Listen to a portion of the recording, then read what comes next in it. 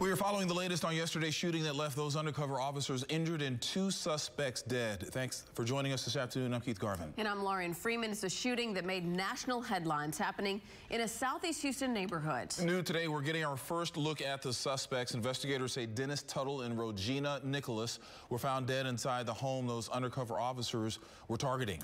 And we have team coverage on the investigation. Channel 2's Brandon Walker is at the hospital following the latest on the injured officers. But we begin with Brittany Jeffers live near the scene of yesterday's shooting with reaction from neighbors there. Brittany? Now, Lauren, if you look at the home behind me, you can see that there is a memorial growing right now. There's candles and flowers. We learned earlier today from Chief Acevedo that once inside, officers found guns. They found a white powdery substance as well as marijuana. But I talked with a lot of the neighbors here today who tell me that they were friends with the couple who lived inside of this house. They tell me they didn't suspect that anything was going on inside. 24 hours ago, many watched from their windows as their street became a crime scene.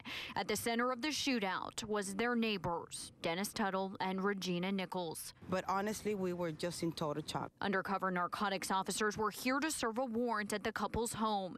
Chief Art Acevedo says once inside, Tuttle opened fire on officers with a revolver, and Nichols grabbed an officer from behind.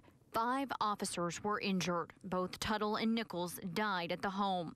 That was Uncle Dennis and Aunt Reggie. Sarah didn't want to go on camera, but says that she's been friends with the couple for more than 20 years. She shared this video of the scene with me, saying that she panicked when she realized what had happened. We weren't just neighbors. We weren't just friends. We were family.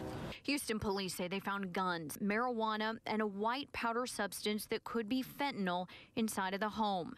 Neighbors said it's a discovery and a tragedy they never saw coming. We seen the lady pass by every once in a while, always in a rush, very, very hyper, very friendly. That was a nice couple, nice people.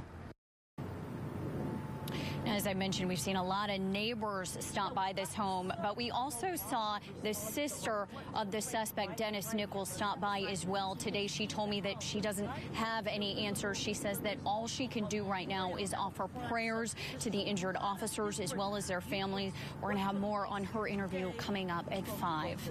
Live in Southeast Houston, I'm Brittany Jeffers, KPRC, Channel 2 News.